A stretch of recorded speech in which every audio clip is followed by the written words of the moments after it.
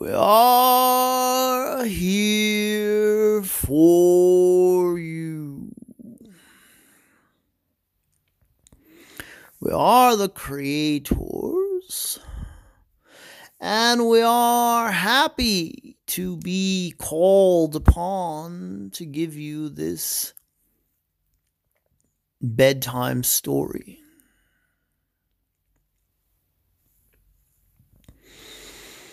For our story, we are going to bring you a child who we will call Jimmy. And in our story, Jimmy is your average child. He likes to play. He likes to participate in sports. And as he was nearing his 8th birthday, he was getting excited about his birthday because he knew that he would be getting a birthday gift from his parents.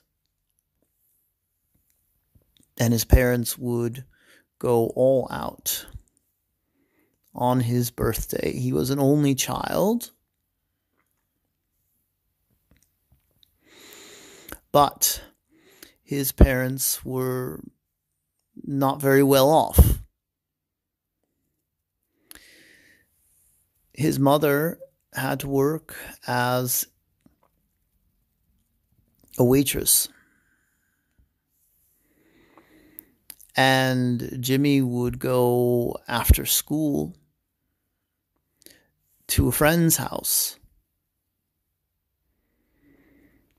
and be watched by the friend's mother,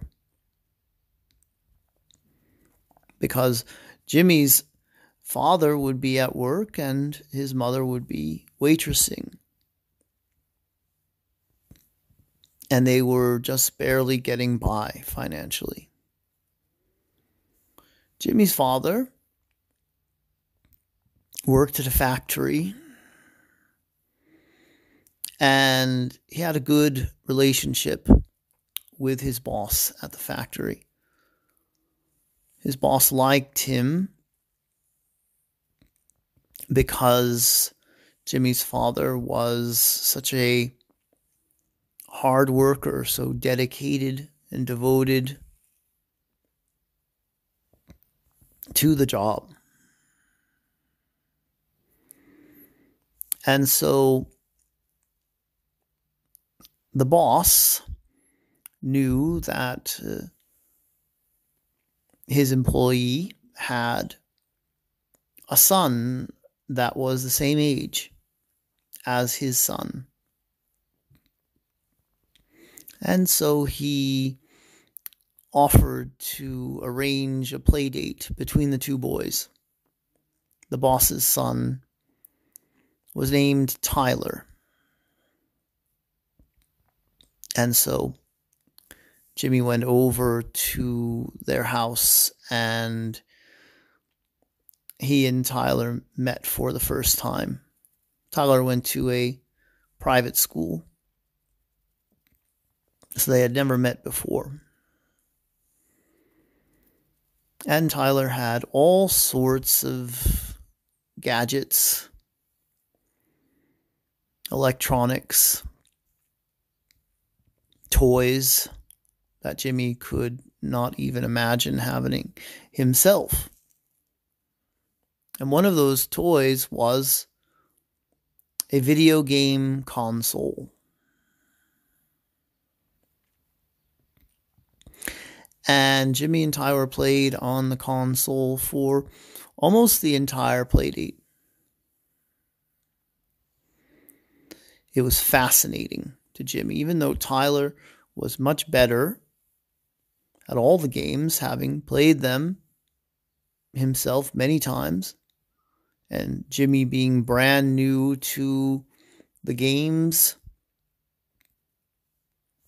He was beaten every time, but still enjoyed himself immensely. And he went home from that play date, and he would talk to his parents about what a wonderful thing this video game console was and how he would love to receive it for his birthday. And his parents felt nervous and anxious and a bit scared even of disappointing their son. And that night, Jimmy went to bed and his head was filled with all of the different screens that he had seen and all of the different characters in the games that he had played. And he drifted off to sleep with a big smile on his face. And that night, Jimmy's parents looked at their finances, looked at their bills, talked about how expensive these game consoles could be, and then after they bought it, they knew that it would need the games to go inside. That they would have to buy the games as well. And what they determined for themselves was that they just couldn't do it.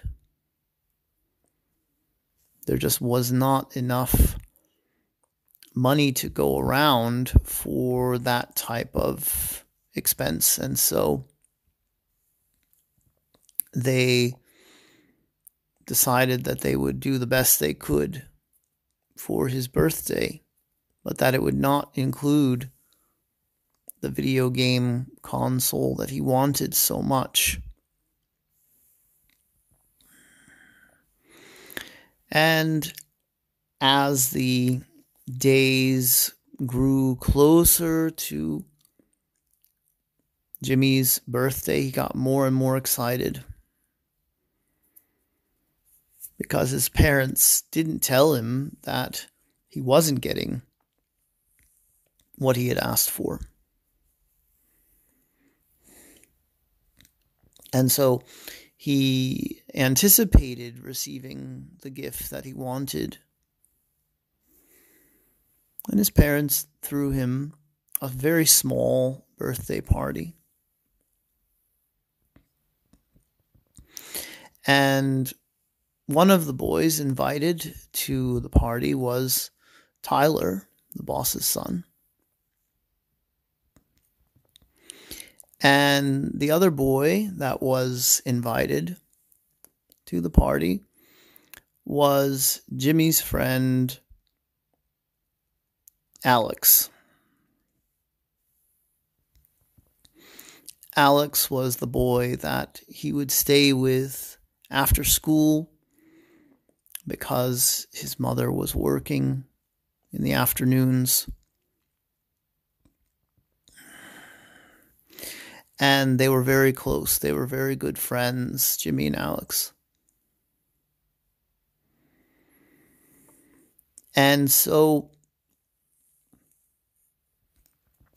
the time in the party came to where Jimmy would open his presents, and he opened the presents from the other boys first.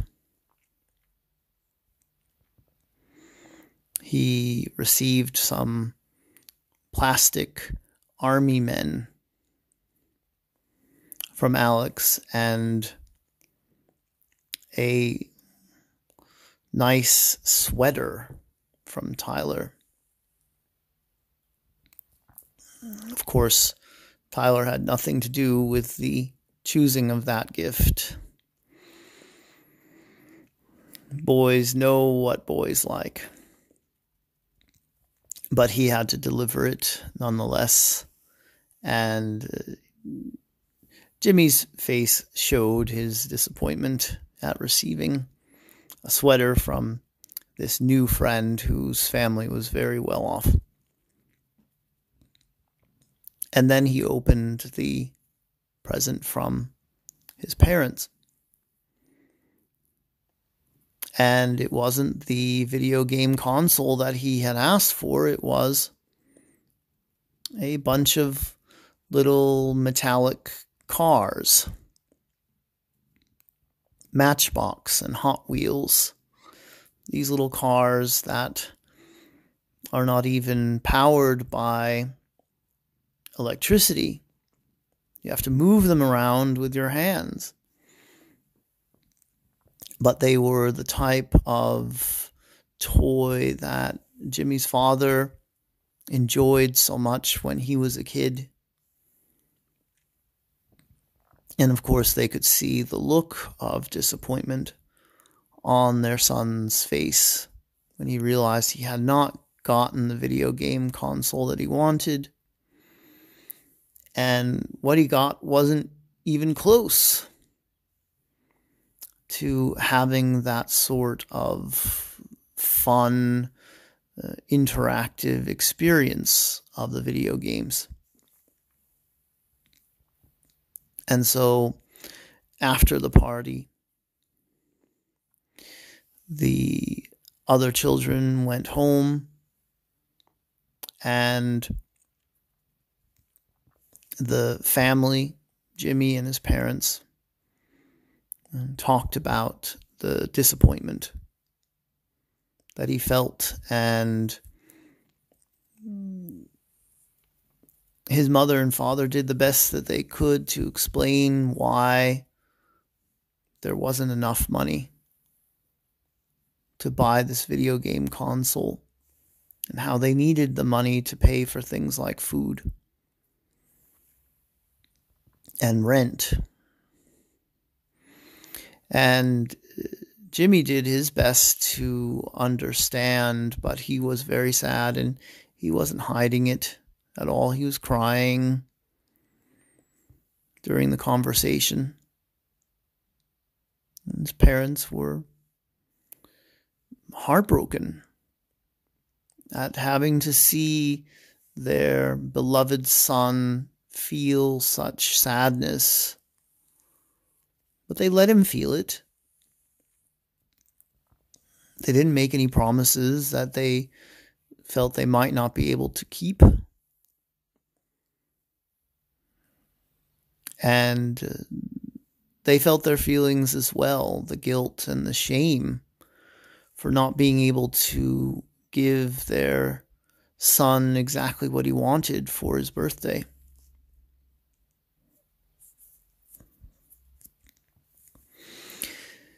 And that night, Jimmy cried himself to sleep.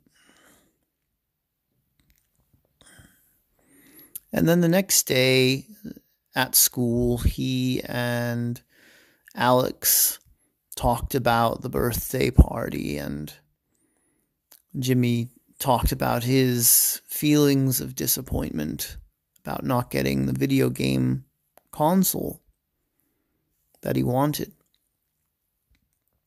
Now, Alex was one of 3 children in his household, so there was even less money to go around for things like toys for the children. And as much as he tried to understand his friend's disappointment, he was actually blown away by the gift that Jimmy received. He was very excited about the little metallic cars and wanted very much to play with them. And so On the way back from school, they stopped off at Jimmy's house, and there was a key hidden that Jimmy knew exactly where it was and how to find it. And so they got in the house and they took the cars with them over to Alex's house and spread them out on the floor in Alex's room. And Jimmy sighed as he tried so very much to get excited about this gift that his friend Alex was so enthused to even behold. And so immediately Alex began playing with the cars and driving them around with his hands on the floor and putting them against each other and racing them across the floor and setting up a demolition derby for them to crash into each other, and even pretending that two of the cars held their families and driving those cars around to a vacation that they would all go on together. And he was letting his imagination run wild. And Jimmy reluctantly tried to get into the spirit of it all. He wanted very much to enjoy this gift as much as his friend was enjoying it. And as he looked around Alex's room, he realized for the first time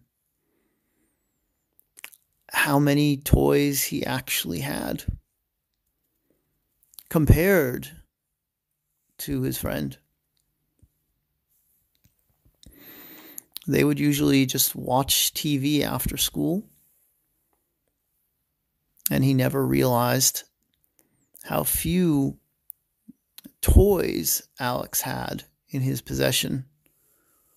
But then he was watching his friend play with the little cars and delighting in the play as much as he did.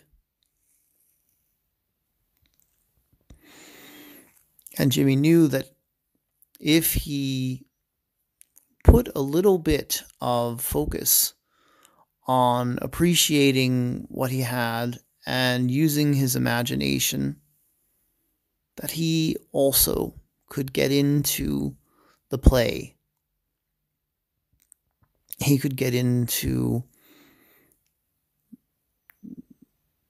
making these little metallic cars much more fun than they appeared to be. And so together they built a racetrack using cardboard and tape. And they made jumps, ramps out of the cardboard for the cars to fly over. And they would attempt to jump the cars over the other cars that were in the set. And they began laughing and having so much fun with these little toy metallic cars. Then they would pretend the cars could fly and that they were spaceships. And they would pretend that the cars could talk to each other. And then they began a whole story about the cars and what planet they were from and how they could transform. And they used their imaginations to see the cars as transformers and as being able to come together to create one gigantic car that could also fly.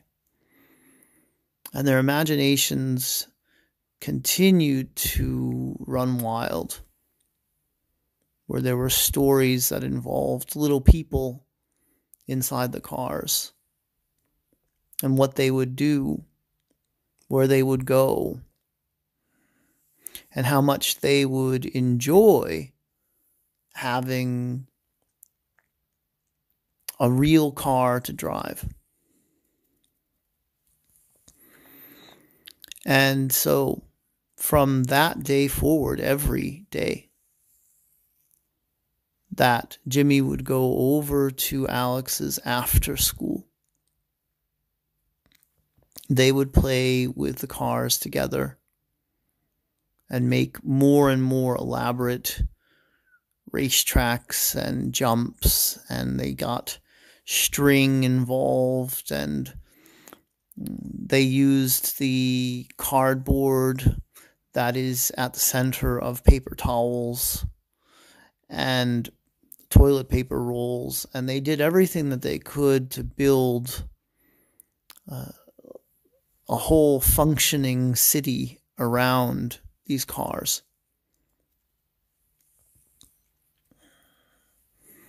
And they played and they played and they played some more. And their imaginations were the actual toys that they were playing with. They would find new raw materials all the time, empty soda cans, sticks and bark from trees. They used everything that they could find to be creative and to have as much fun as they could with these little cars. And they grew closer and closer. Meanwhile, Tyler would play with his video game console, and most of the time he would be by himself playing with it. His father was too busy with work. The other children at the private school lived far away because it was a magnet school that took children from surrounding towns and cities and so on. And so he was by himself a lot with his many, many toys.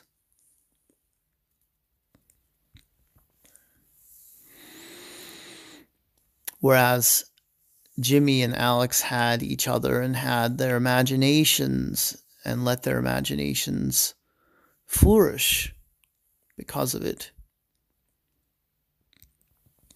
They began to write stories when they had free time at school, scripts, ways in which they could play with the cars after school. And years went by, and they would continue to live with very little to work with. They would not have the money. Their parents would continue to struggle just to get by. And so they would get very meager gifts from their parents. And they would continue to play and be very active and create games.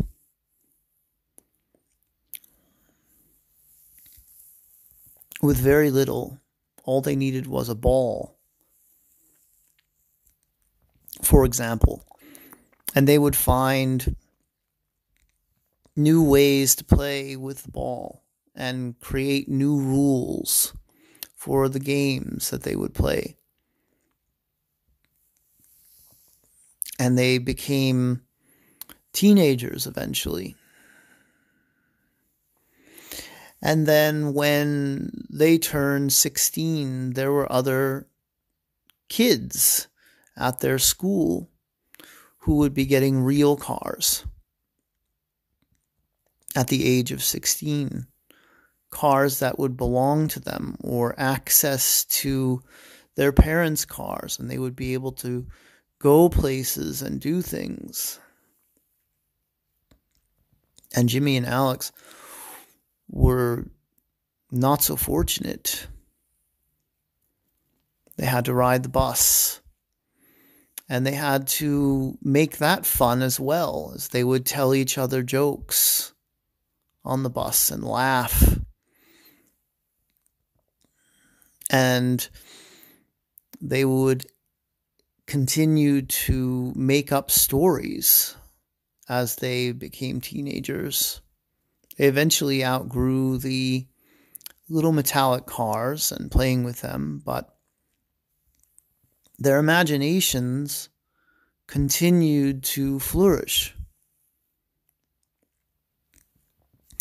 And their storytelling abilities continued to blossom.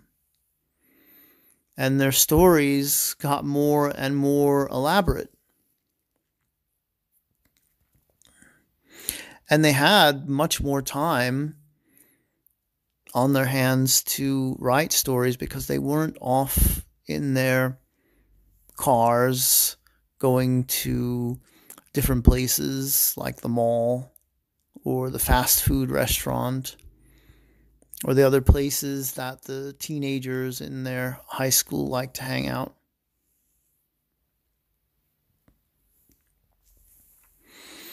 And so they eventually learned how to write screenplays for the movies, how to create a movie with nothing more than a pen and paper. They did not even have computers. But they learned the right formatting for how to create a screenplay. And they created a movie using their imaginations. And they would act out their movie. And they would get other kids from their school who were around because they also didn't have access to cars to help them create the scenes from their movie. And as it was acted out, they learned what worked and what didn't work, and they revised the script. They made their screenplay better and better. They knew the characters intimately.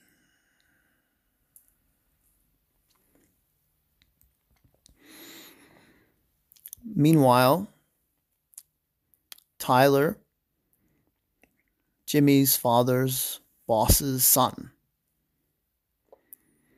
was still living in the very large house by himself. And of course, he had access to a car, and he started dating very young and would be able to go places and buy things and bring them home and go to the movies. And he became very fond of movies as well. And when all the boys turned 18, Jimmy and Tyler again were faced with the reality of their situation financially. And even to go to the state university would have cost way more money than either of their parents had. And Tyler's father, being a businessman, knew that his son could go off to university and study many things, and he knew that his son in particular would party a lot and probably do some underage drinking and may waste all of that time and all of that money going to a university. Whereas Jimmy and Alex's parents were just, again, sad and a little ashamed that they couldn't afford to send their sons to any university. Now, the screenplay that Jimmy and Alex wrote together had been copied because of all of the different players, all the different actors who would be in their productions of it that they pretended to film. And one of those screenplays found its way into Tyler's car. One of his dates was reading it, and it fell out of her purse. She got out of the car, and he found it days later and read it.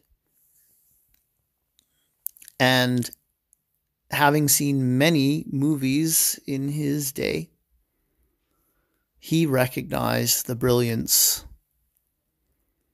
And he saw the names on the cover sheet. He recognized them. And so when his father came to him and said, "Tyler, I know that you could go to university and you could learn some things. But I also know that you have my genes. You have my blood running through your veins. And that means you will make an excellent businessman, whether you go to university or not. And so I'm going to offer to give you the money that I would spend on 4 years of you going to university if you put it towards something that will start a career for you, some sort of business." And Tyler knew exactly what he wanted to do with that money. And so he took his father's offer to take the money instead of the schooling. And he met with Jimmy and Alex. And he held the screenplay in his hands. And he said, "Guys, we are going to make this script into a movie." And at first, Jimmy and Alex thought this was preposterous, that Tyler was playing a joke on them. But then Tyler explained what his father had said to him and had expressed his passion for movies. And he explained that he knew when something was good and when it wasn't. And he was willing to bet the fortune that his father was going to give him that they could make this screenplay into a quality motion picture that Hollywood would then be drooling over.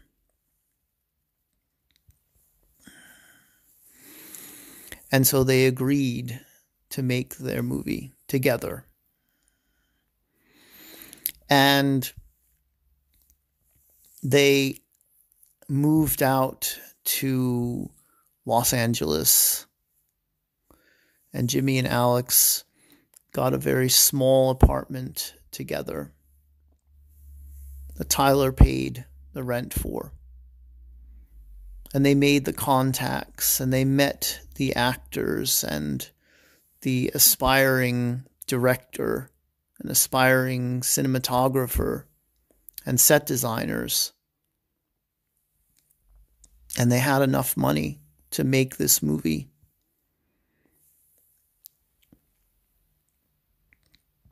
And they made it into a very beautiful tale of what could be done with so little, how imagination could do so much, and the magic of a friendship. And they took their movie to film festivals. And one of the major studios fell in love with their little movie and offered to distribute it and give it all of the bells and whistles that would make it even more professional. And the next thing you know, these 19-year-old boys are looking at an Oscar nomination for Best Original Screenplay.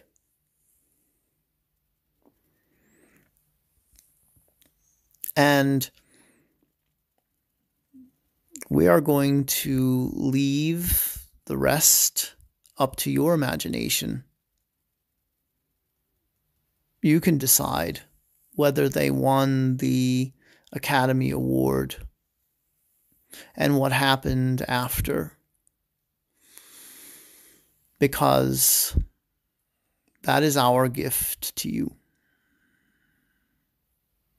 We are the creators, and we love you very much.